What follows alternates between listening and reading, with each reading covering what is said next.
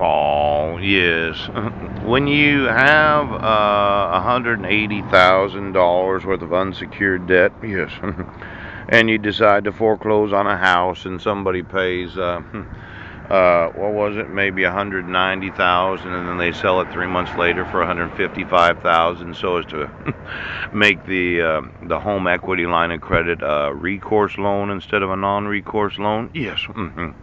And then you decide to issue just one judgment. That one judgment, the writ of garnishment, protects all the other creditors because they watch to see if any of the wages were garnished to make one payment on one of the unsecured lines of credit that resets the clock on all of the See, let's say you're a credit card company, coach, and you thought, well, am I going to pay the attorney fees and costs to file this in a district court? No. I'm going to let one of these big name Bank of America companies do it, coach. And am I going to pay the costs of the filing fees of the Superior Court to do it? No. I'm going to let Bank of America do it. And then am I going to pay to file with the court a writ of garnishment? No. I'm going to let Bank of America do it. Yes. Well, you get that writ of garnishment, all of the creditors want to know when the wages are garnished because one of the credit card companies employed an attorney firm to represent their interests, yes, to recoup the losses of $38,000. But every credit card company knows that as soon as you make one payment, it resets the clock on all the unsecured debt. So let's say you had $180,000 with unsecured debt, right? You moved to Guam, pooch, thinking you're going to get a good job. You're going to pay back all your unsecured creditors because your house just went in foreclosure and now you have a 550 credit score. Ouch!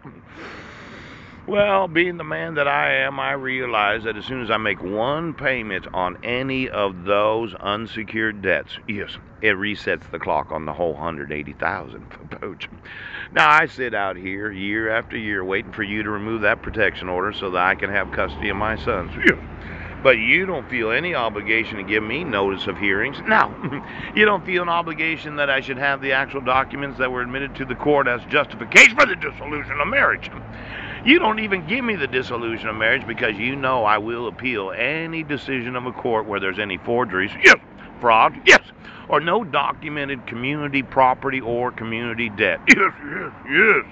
Because my wife might not have known exactly how the credit industry works, but I did know. Pooch!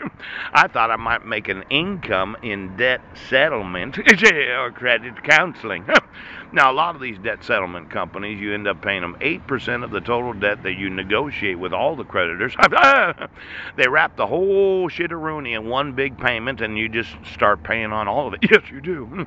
But if I were my own client and I had $180,000 of debt, I could arrange for approximately $10,800. Well, 8 times 10, 180,000 times 8%. That's $8,000 and 64. That's $14,400 commission on just having me as my own client. Yes, yes. Now, when you're thinking about earning an income, fuck you right now because I got to